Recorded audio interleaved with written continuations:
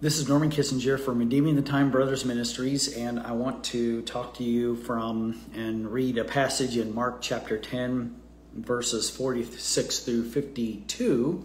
Actually, the story of blind Bartimaeus. I'm going to read this, and then we're going to talk about it for a minute. Now they, Jesus and his disciples, I believe, came to Jericho. As he went out of Jericho with his disciples and a great multitude, blind Bartimaeus, the son of Timaeus, sat by the road begging. And when he heard that it was Jesus of Nazareth, he began to cry out and say, "Jesus, Son of David, have mercy on me." And many warned him to be quiet, but he cried out all the more, "Son of David, have mercy on me." So Jesus stood still and commanded him to be called. And they called the blind man, saying to him, Be of good cheer, arise, he is calling you." And throwing aside his garment, he arose and came to Jesus. So Jesus answered and said to him, "What do you want me to do for you?" The blind man said to him, "Rabboni, that I may receive my sight." And Jesus said to him, "Go your way, your faith has made you well." And immediately he received his sight and followed Jesus on the road. I was doing this as a devotion for a Bible club at a local skate park in my town, where we do a Bible club for Young Faith in Christ, which is a local ministry to youth. And I was, as I've been going through the book of Mark with pretty much, not hitting every story, but a lot of the stories in the book of Mark, with the kids here at the Bible club, we come across this passage here. And with each passage, of course, I'm looking for kind of what the main theme is, or what a good, what Jesus may be trying to say. And some of the stories are very similar. So, somebody gets healed or something happens.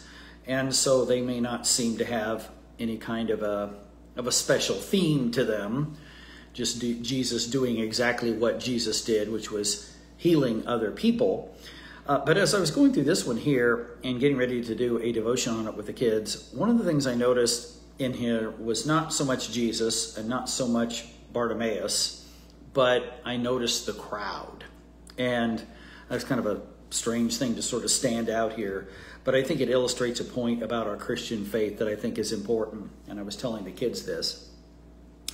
So when Jesus is coming by, large crowds around him here, many, many people, and this man hears, and probably had heard, that Jesus had the ability to be able to heal, obviously. So, he wanted some of that too. He needed it. And so he's, screaming and hollering for Jesus's help, doing exactly what everybody who wanted Jesus to heal them would do. And so he can't get there on his own. He's going to have to call out until Jesus actually hears him. He's calling out so loudly that the crowd, basically, I think he's irritating people. They're just telling him to be quiet, okay? But Jesus, in the midst of all of the people thronging him and people making statements and doing different things, Jesus is actually here, stops and calls him over. And that's, again, right along the lines of what Jesus would do. That's his MO of what he would do in healing different people. Nothing really new here.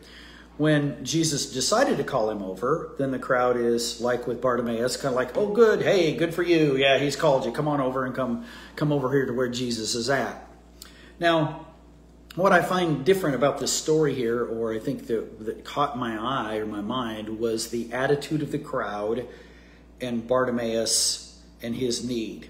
And I think that, as I was telling the young people here with this story here, is that it doesn't matter if the crowd agrees with us. It doesn't matter if the world disagrees with us. We don't need to be thinking about the world when it comes to our relationship to Jesus Christ. Our relationship to Jesus Christ is something between us and Christ.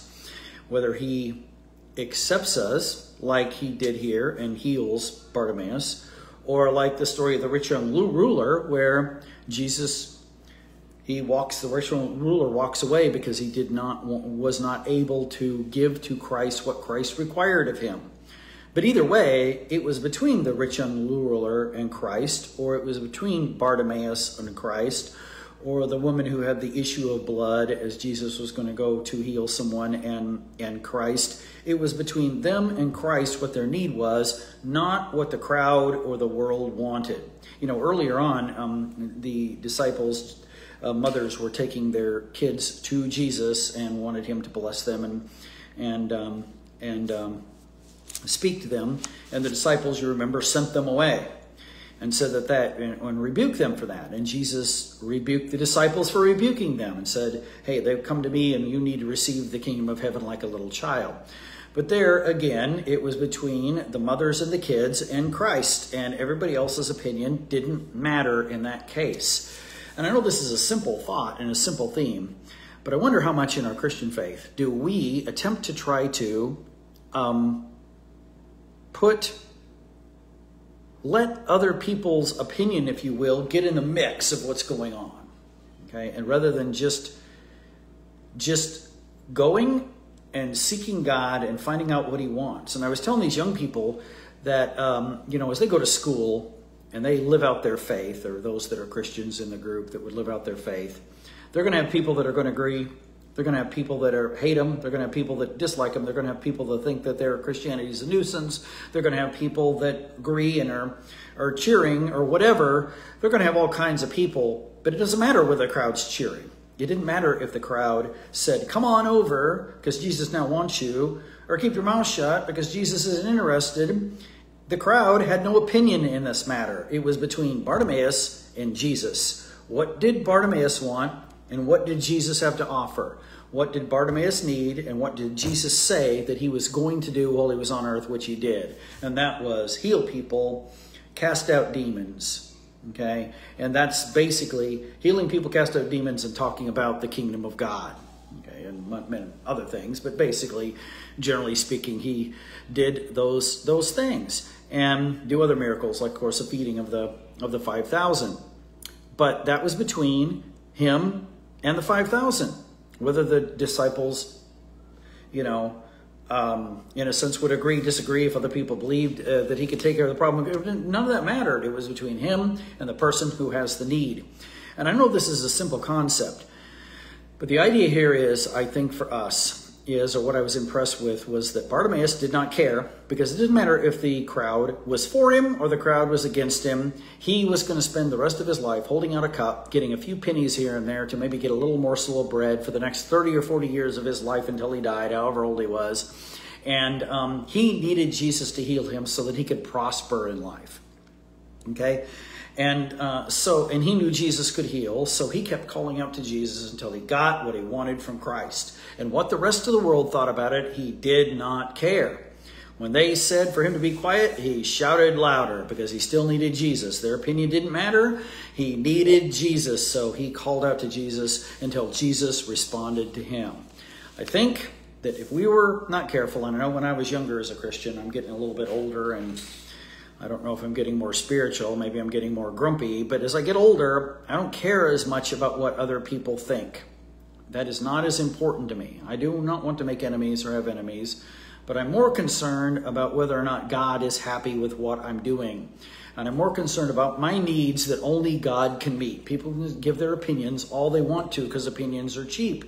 The opinions of these people here for blind Bartimaeus meant nothing one way or the other. They were going to lose nothing if Bartimaeus got healed. They were going to lose nothing if he didn't get healed. They lost nothing. Their opinion that he should keep his mouth shut, or their opinion that he can now go to Jesus and they're agreeing with it, either way didn't matter because it would be nothing to them. Most of the time people will express their opinions, especially if it would, in a sense, would come to our faith, when in reality that means nothing. They lose nothing.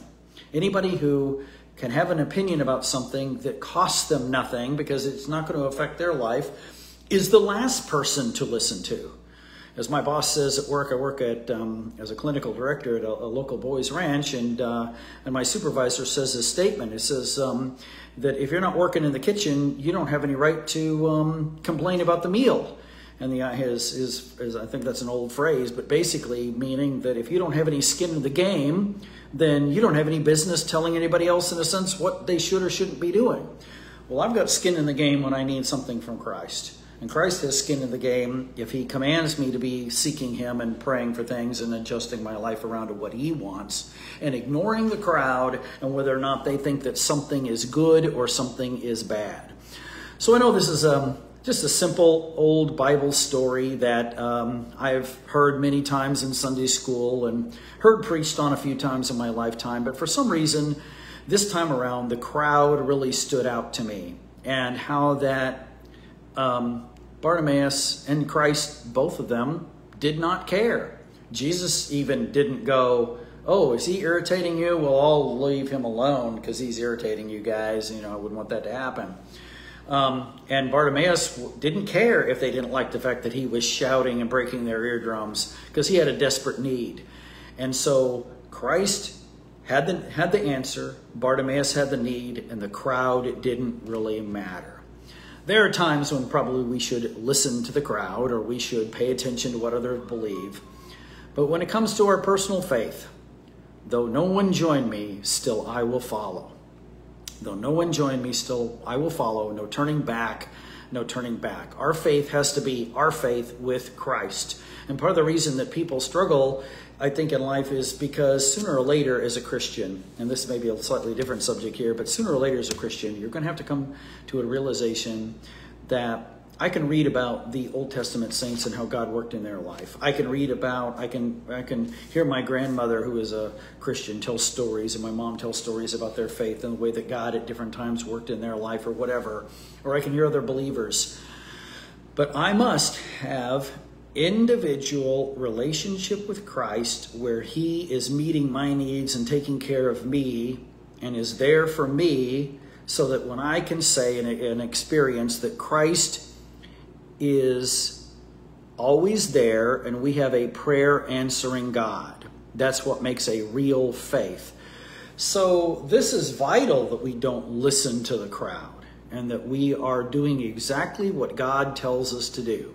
And we're being obedient to him. We shouldn't listen to the crowd if it's about asking God for something. We shouldn't listen to the crowd if it's about what he's told us to do and be obedient, whether that's popular or not popular.